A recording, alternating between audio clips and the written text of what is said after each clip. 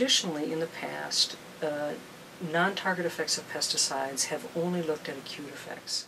Sublethal effects can take many forms. They can be simply a reduction in longevity. It can be a reduction in fecundity of the females. There can be a reduction in prey consumption. So any of these more subtle, nuanced effects come under the general category of a sublethal effect.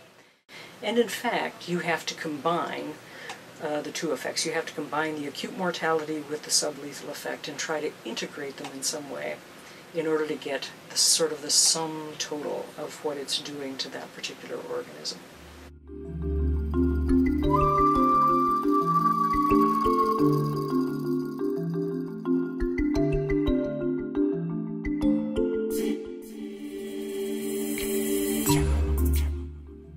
For these bioassays, you will need to use groups of adult and immature mites of a known age. To do this, we start by cutting discs from bean leaves using a plastic petri dish. The leaf discs are then placed in a plastic deli cup containing cotton balls and water, with the underside of the leaf disc facing up. At the beginning of the first week, adult female mites are transferred onto the leaf discs and allowed to lay eggs for 24 hours.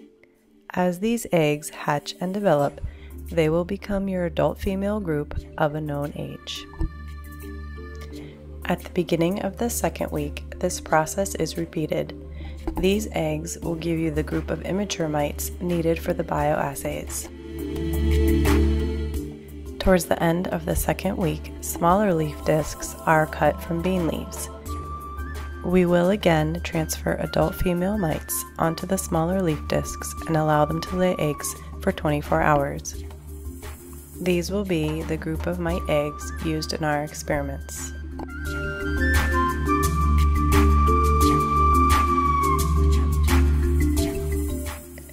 By the start of week 3, all mite groups have been transferred to the smaller leaf discs.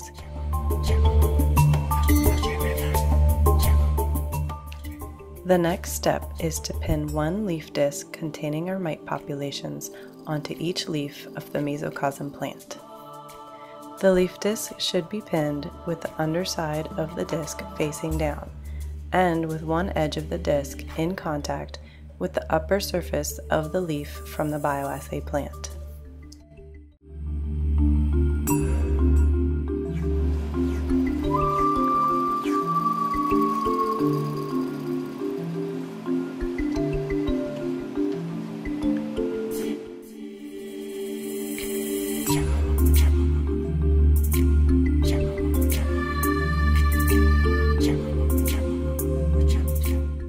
The treated plants are then kept in a temperature-controlled chamber until ready for sampling.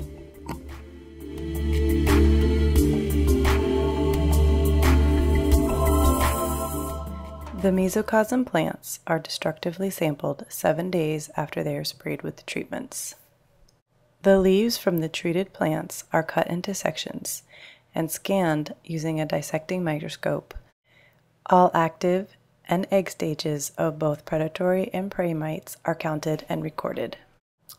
Using these counts, we can calculate the instantaneous rate of increase and use this to measure the impact of our pesticide treatments on our predator populations.